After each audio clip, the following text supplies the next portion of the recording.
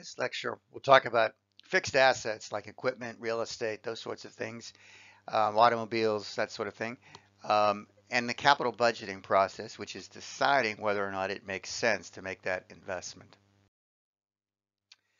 Up to this point, we've focused on short-term financing, financial management, having enough cash to run your business and buy the materials you need and the like. But managing the long-term assets and liabilities and the owner's equity portion of the balance sheet is important for the long-term health of the business to manage growth and the like. Long-term fixed assets are expected to last for many years. They might be production facilities like plants or equipment, office equipment, heavy machinery, furniture, automobiles, and many other things. In today's competitive world, companies need the most technologically advanced modern facilities and equipment that they can afford. These often carry high price tags, and the debt incurred to fund these investments is substantial. One approach is leasing assets such as equipment, machines, and buildings. There are two kinds of leases, capital leases and operating leases. Capital leases are long-term contracts and they show up on the balance sheet, whereas the operating lease is a short-term cancelable lease that does not show up on the balance sheet because it can immediately be terminated if necessary. It's not a long-term lease.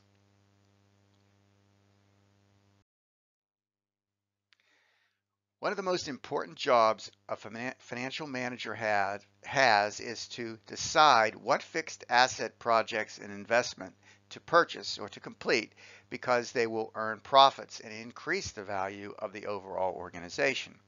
The process of analyzing the needs of the business and selecting the assets that will maximize the value of the company is called capital budgeting. And the capital budget is the amount of money budgeted for investments in such long-term assets as equipment, real estate, and the like. Capital budgeting does not end with the selection and purchase because all assets must be continually reevaluated to ensure they align with the company needs.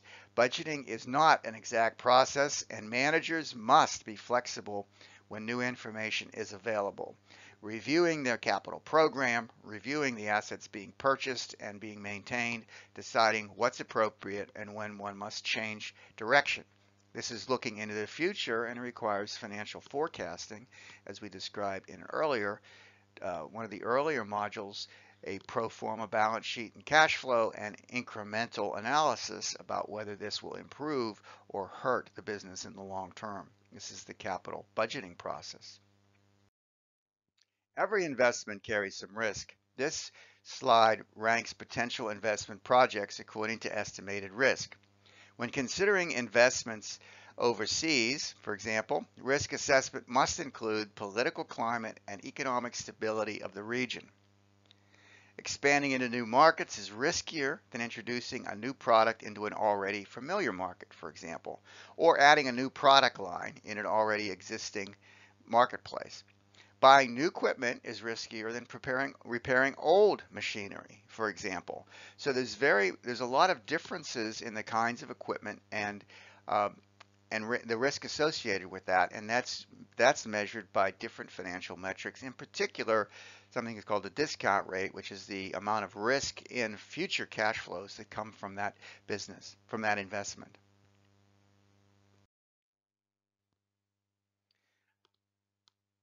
Pharmaceutical companies spend millions of dollars on developing drugs such as Zyprexa without knowing for sure whether the drug will pass FDA approval. This shows how much risk there can be in a huge investment in developing a new drug. The pharmaceutical industry is one example, but almost all cases when you're looking at investing in capital going forward or investment in long-term projects, you have to evaluate the risk. So let's talk about that for a second.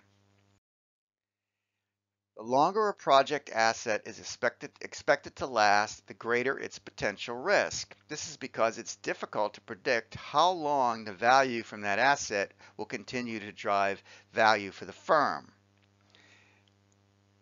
You also don't quite know when it will become obsolete, and you don't necessarily know whether or not it will be replaced by a different kind of product.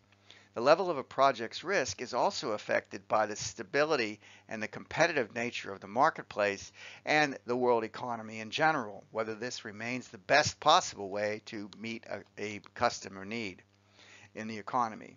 Dramatic changes in the marketplace are not uncommon, and so assessing the risk becomes an important part of financial management of any firm or operation, whether it's for profit or not for profit. Risk is something we all face in organizations as we look forward into an uncertain future. So let's talk for a minute about pricing long-term money. Returns from any project must cover not only its operating cost, but also the interest expense on the debt that's used to finance the project and the risk associated with that investment. The most efficient and profitable companies attract the lowest cost funds because they typically offer high returns to those that will lend them money or give them money with relatively low risk. So they could go and engage in more projects. Have to be a little careful because companies like that could start to invest in riskier assets because their borrowing costs are so low, which then increases the risk profile of the company. These are the things that have to be managed in financial management. New companies have a strong motivation to use financial resources wisely because they will over time reduce the cost of their funds by showing that they can deliver high returns and make their payments on time, so that reduces their the costs associated with financing into the future. It's important to develop that reputation so that the financial markets will provide the funds that are needed over the long term.